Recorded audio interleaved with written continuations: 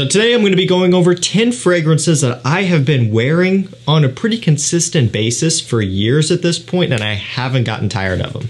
And I think this is a pretty cool video because it shows that these have stood the test of time in my collection. You know, my collection really didn't take off with super rapid growth until a couple years back. You know, when I was first starting the channel, I had, I think, maybe 10, 12 bottles total, somewhere in that range, just doing reviews here and there when I could. And then as the channel started to take off, I started to purchase more as my budget would allow, but it really didn't go crazy until, again, a couple years ago. And so now with the selection that I have, and it's a bunch of niche, a bunch of expensive, high-end designers and everything in between, I still find time and I still get a lot of enjoyment out of wearing some of these here, or all of these, that I started out with essentially. You know, a lot of these I got within the first year or two of collecting. So if you want to see, you know, what I still wear and enjoy today and just things I haven't gotten tired of yet and I don't think I ever will, this will be the video for you. Maybe these will kind of give you some inspiration for your next pickup, because all of these are super pleasant and they're just ones that you just can't really get sick of.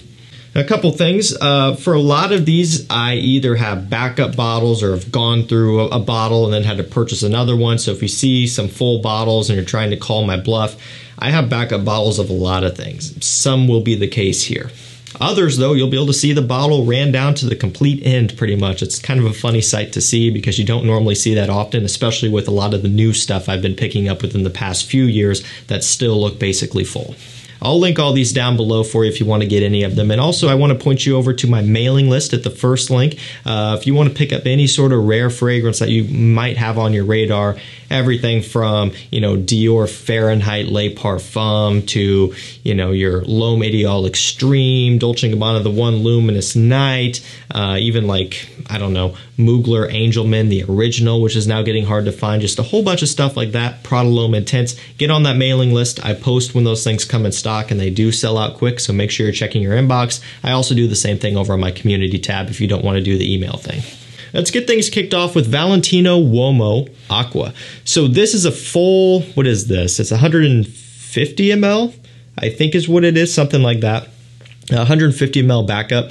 I started off with a 100 ml or the equivalent of that, the normal size. I think these might have came in like an oddball size instead of just a standard 100, but I can't remember for sure. But what I do know is this scent was my first Valentino Uomo. Yes, I got this DNA before I got Uomo Intense in the original, and this was before the Born in Romas and all that stuff. And what intrigued me about this one initially was the tomato leaf accord. When you look on Fragrantica now, it's just tomato. However, when you click on it, it says it has a, you know, the smell of tomato leaf. But back in the day when I was getting this one, it was listed as tomato leaf. And it does kind of give you this green, leafy, slightly tomatoey smell, but not a whole lot. It's mostly just kind of an aromatic green leafy with some iris and some other citrus and freshness. It's a really well done flanker. When I found out that this was discontinued, I ended up grabbing myself a backup bottle that you see here in this larger size. You can actually still get this one though on FragranceNet for a really, really good price. $68 for like 4.2 ounce tester or something like that. Again, it's kind of an oddball size.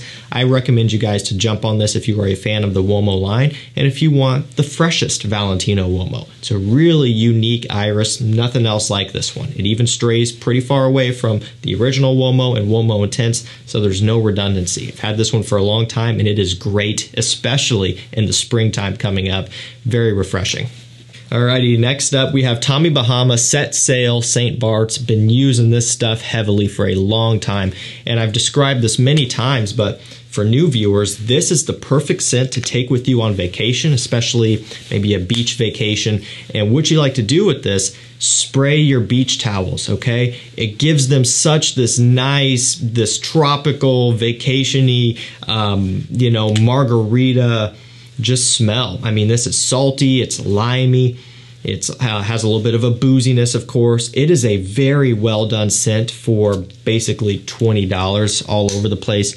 discounters, rack stores, whatever. I mean, this is very easy to get for next to nothing price. You could spray it on heavily because if you are going to wear this on skin, it is not the best performer. Apply it heavily. Don't hold back. You're not going to offend anyone. It smells great. It is the perfect scent to get you in the vacation mode. And again, spray your beach towels, spray the room that you're staying in. You know, if you're renting a house or a condo or whatever, just spray the whole place. It's going to smell amazing. Love this stuff.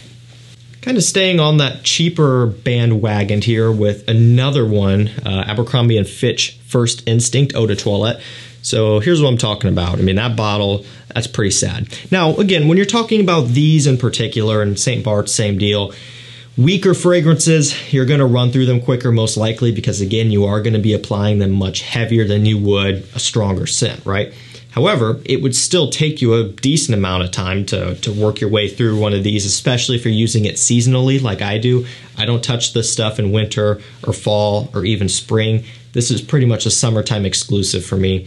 And again, it's another one that's very tropical, very laid back. This one has this really unique melon accord with some black pepper, some woods in here. This is super, I don't know, relaxing, playful, fun, just summer scent. You know, very nice, and I love it. I have backup bottles, and First Instinct Extreme is also really good, but I do wear this one more, the Eau de Toilette. It's better for the warmer weather. Okay, moving along, we have YSL L'Homme, the original. So my original bottle was a 100 ml, so half the size of this. I do have another 100 ml, but it's not my original bottle. And it got used up completely. And the bottle, again, it was completely empty, so I just threw it away. I have some bottles that are really low, but they still have a little bit left. And so for obvious reasons, I hold on to them. Not that bottle alone, completely toasted. It felt kind of sad throwing it away, so I don't actually have that one anymore. I went on eBay. I found myself an older batch. It's kind of similar to the year that I had of the original L'Homme, you know, the one that I burned through. Found myself, again, an older batch in a big 200 ml like this, and this is one of the bottles that I have now. I also have another 100, but I'll just kind of swap between whichever one I feel like grabbing. I love this stuff. Very nostalgic, a gentleman's classic, and you know, people are going to call this boring. It's going to be lame to some people, and I totally understand that. And look, if you're looking to buy a L'Homme scent, probably better off going with the flanker now in 2023, or better yet, going with La Nuit de l'Homme or any of those flankers as well. However, for me, it's got a special place in my heart. From time to time in spring, I still wear it pretty consistently. I just love this stuff.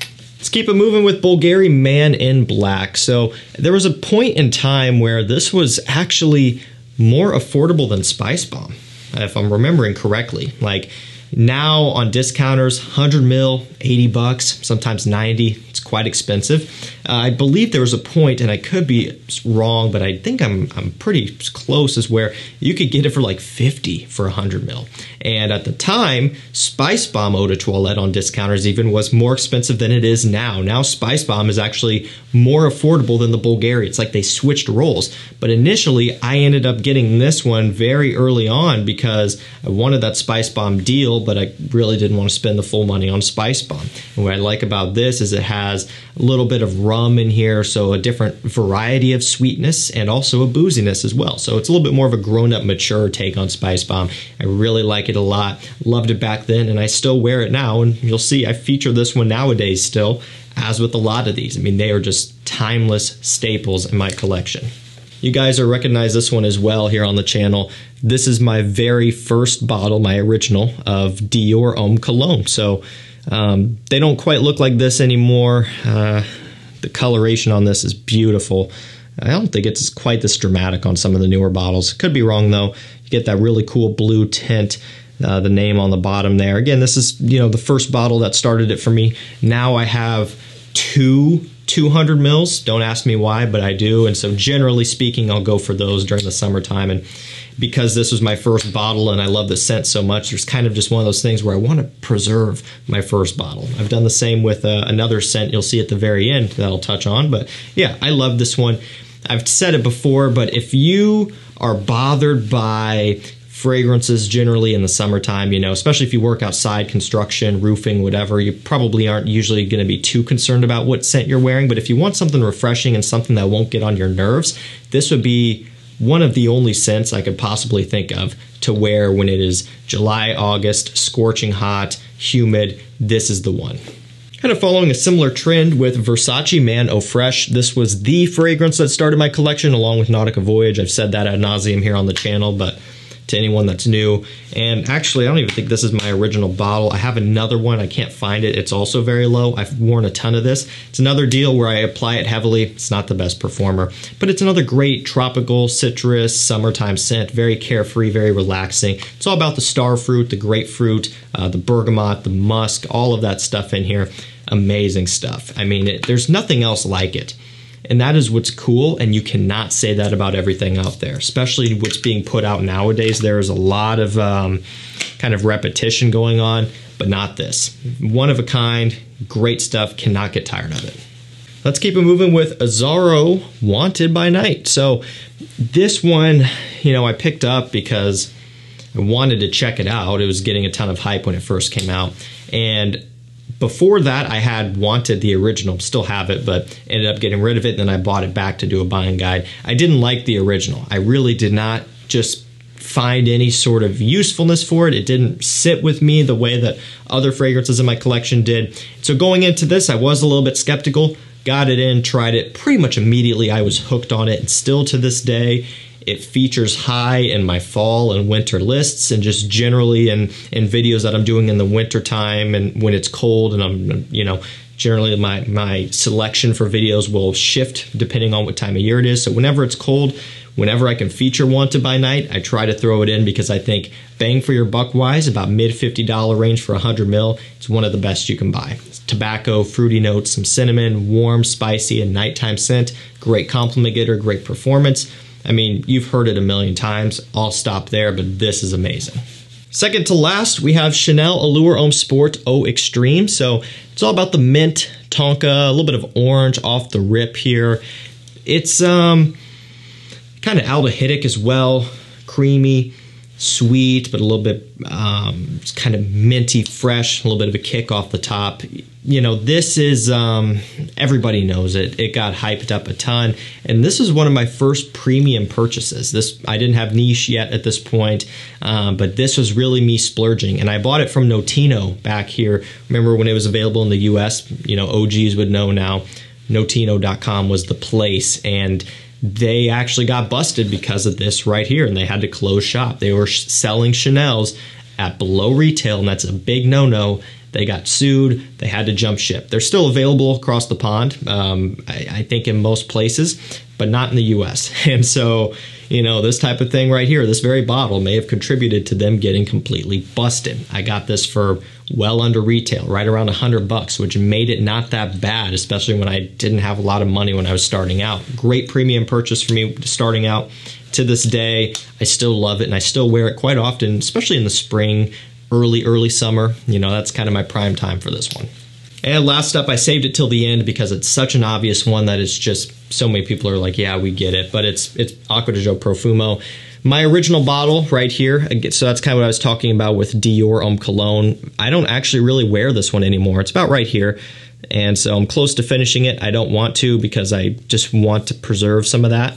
First bottle, and I've got a ton more now. I've got quite a few of the 75 mLs that I wear out of, and I got a giant, was it 200 ml? Yeah, this is it. Still to this day, I wear it a ton. I even wear it in winter, even though I don't like to as much. I prefer wearing this in summertime and spring. I like the heat on this. I love how the incense patchouli opens up in the heat. Not everyone does. But from time to time in the wintertime, when I want something fresher, this will usually be my go-to. I just love it. I can't get enough of it. Probably never will. It's a parfum. It wears great on my skin. It's just it for me. Alrighty guys, that's going to do it for me. 10 fragrances that I've been wearing consistently for years that I just haven't gotten tired of, and I don't think I ever will at this point. So these have stood the test of time in my collection. I've got plenty to choose from, but I still go back to these quite often. Let me know down below, what are some similar scents for you that you've been wearing since the beginning that you still wear to this day? Let me know. I'm kind of curious. Another one could have been Nautica Voyage for me. Believe it or not, I still wear Nautica Voyage in the summertime when I want a cheapy dumb reach. And, you know, it's things like that. That's kind of entertaining, but I love them. Links will be down below. Deals will be on the community tab and the mailing list. If you guys want to get some hot, rare gems, some great deals, that's going to be the place. The mailing list is completely free to sign up for, and so it's a great tool for you. You could save a ton of money, and you can get some very rare, hard to find things. It's been crazy that things sell out quick, but I'm glad I'm able to help you guys, because there's been so many times in the past for me where I tried to get my hands on rare things and I couldn't get them. It's very frustrating, so hopefully it helps you out. That's going to do it for me. Thank you so much for watching. Stay safe, stay healthy. We'll see you tomorrow with another one. Take care.